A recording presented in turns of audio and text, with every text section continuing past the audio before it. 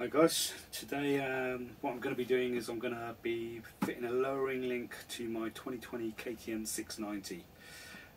This is the easiest way to do it DIY. You can do it yourself.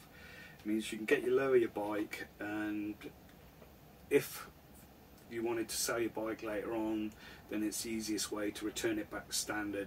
If you did this via professional, where you get it professionally lowered, then I think doing it this way is roughly around about half that price.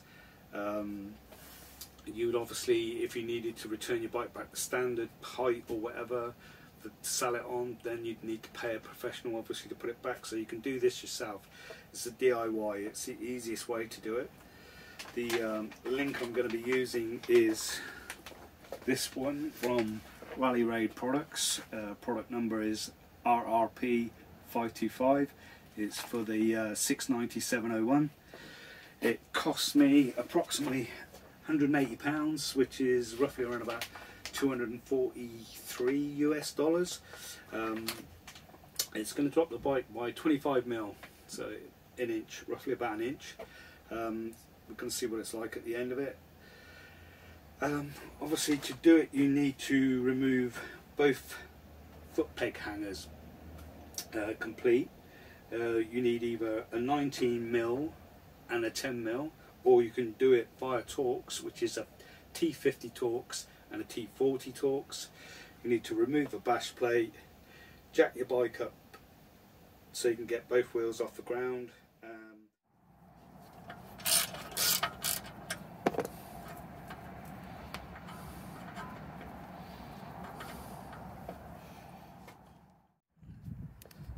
Let me come outside to do this.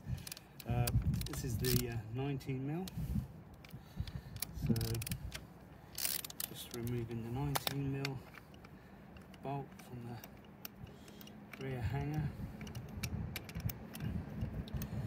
And one of the things I did notice, to get into the lower ones, you need to use a little socket set that can get in there. So this is a 10mm bolt to remove this hanger.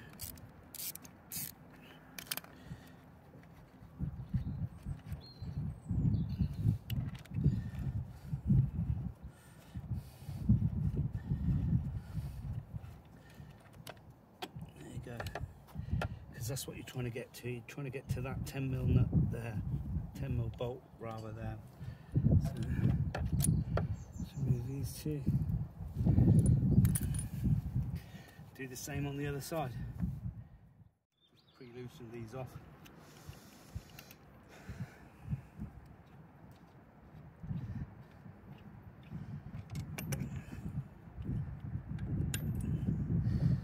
This you need to. There you go.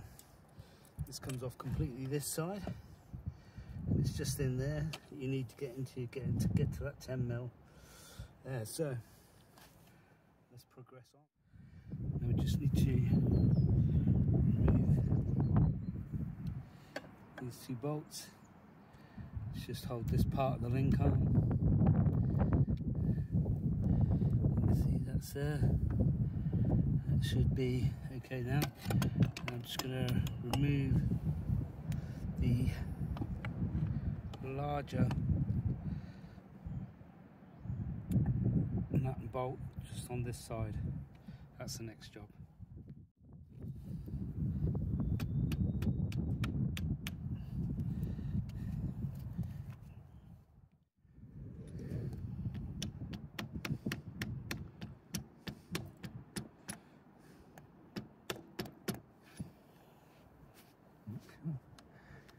Clearing the chain.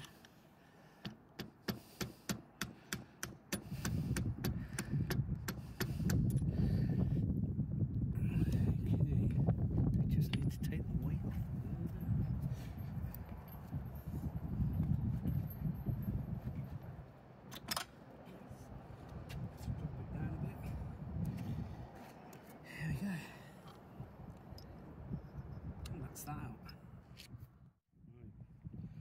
So what I've had to do is use a bit of a drift to get this one out here, bit of a drift in there to just drift that shaft through to the other side. If I come over here and see, that's the shaft at the side there, so hopefully with a bit of luck, if I can do it. Yeah, there you go. So that's the shaft out, and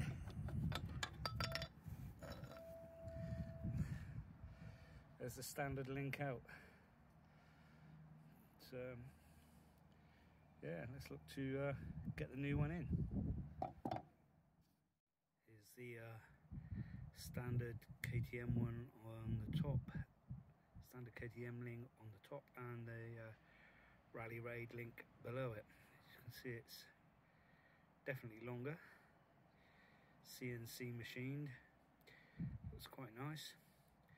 I've got to this point in the video where I suddenly realised I haven't taken any measurements, so I'm hoping this comes out all right. I'll certainly note the difference myself, so it is what it is. I've come this far, no going back now, so sorry about that. Okay,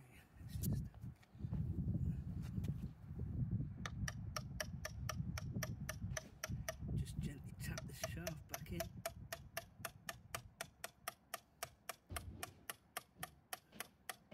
Don't want to feel any resistance at all, so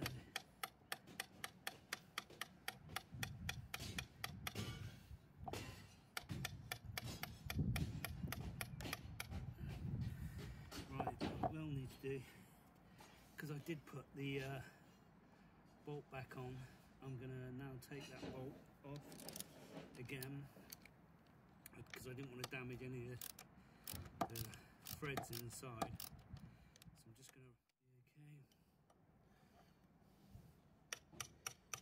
carry on gently tapping it in.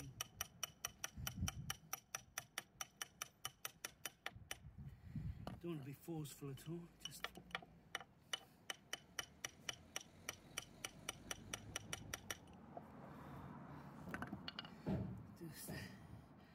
having a little check.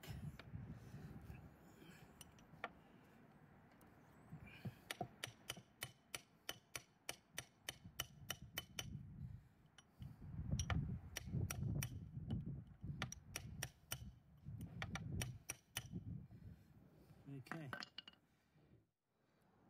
what I've got to do now is I have somehow, on my own, got to lift this wheel to get this bolt through there. So I'm gonna try my damnedest to do it. Okay, I'm gonna try and do this by myself. It's gonna be a little bit tricky, but I'm hoping to be able to do it myself. If I can just get on the underneath, whether I can lift the wheel up enough to start it off. Okay, so here we go. We're partially there.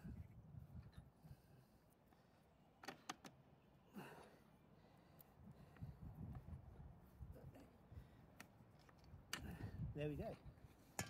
Sorted. I can't believe it. I managed to do it. Okay,